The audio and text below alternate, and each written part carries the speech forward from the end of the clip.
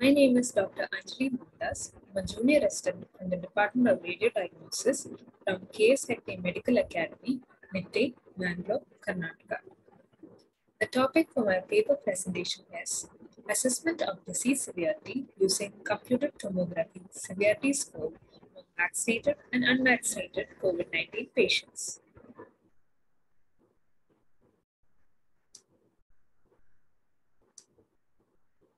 Coming to the aim of the study, is to study the disease severity and efficacy of vaccine using computed tomography severity score in vaccinated and unvaccinated individuals.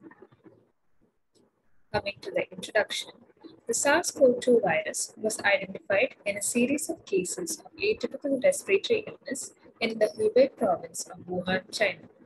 On March 11, 2020, COVID-19 was declared a pandemic by the World Health Organization.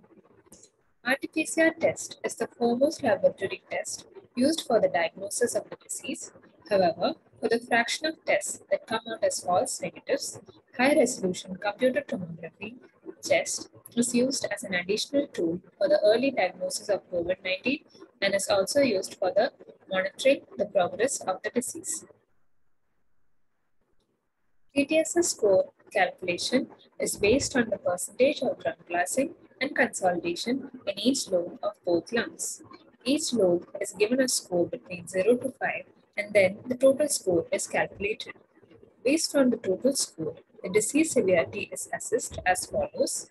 Mild disease is given a score less than 7, moderate disease between 8 to 18, and severe disease between 19 to 25. In a randomized control trial done to study the efficacy of COVID-19 vaccines, it was found that after 2 standard doses of the vaccine, an efficacy of 64% was achieved. Coming to the methods, clinical and radiological data was collected from 30 patients who were diagnosed with COVID-19 in an institution from May 2021 to June 2021. Data analysis was done as descriptive statistics of patient demographics and results which were reported as numbers and proportions. Coming to the results, the age distribution of patients were as follows. Out of 30 patients, 11 of them were in the age group of 40 to 59 years. Majority of the patients in the study were males.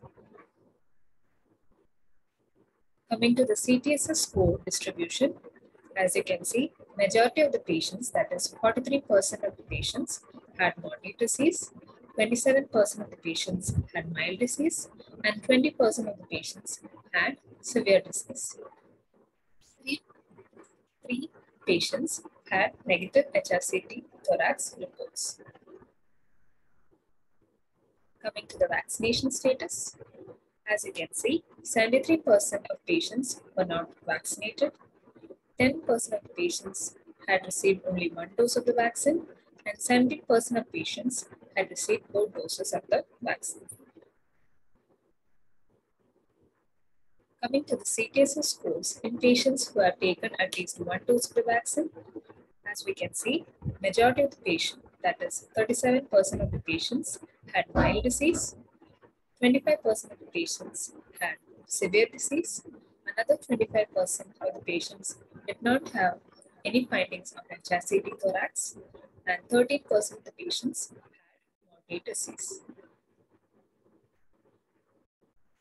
The CTSS scores among completely vaccinated individuals were as follows.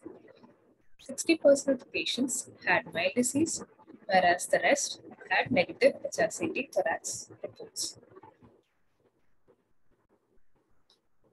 Coming to the proportion of patients in the ICU and their CTSS scores. As you can see, 43% of the patients required ICU admissions with additional ventilatory support. Out of the 43%, majority of the patients had moderate disease and the rest had severe disease. Coming to the proportion of patients with comorbidities, majority of the patients did not have any comorbidities, whereas 40% of the patients had comorbidities. CTSS scores of patients with comorbidities were as follows.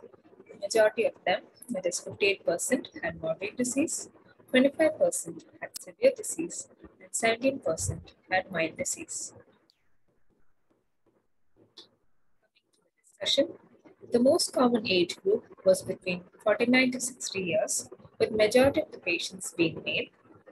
A significant proportion of patients had a CTSS scores between 8 to 18, that is moderate disease.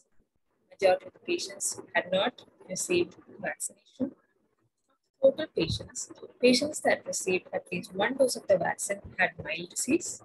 In patients who received both doses of the vaccine, majority had mild disease. Patients with comorbidities had moderate disease, whereas in patients without comorbidities, majority had mild disease. These are my references. Thank you.